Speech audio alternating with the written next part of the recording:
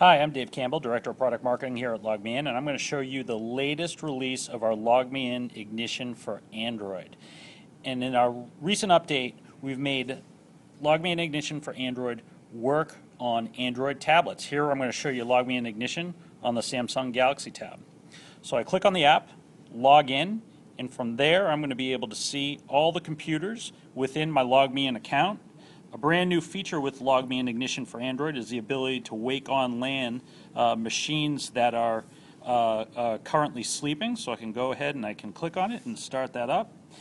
And I have the ability then to see and manage all of my other machines that I currently have access to within my account.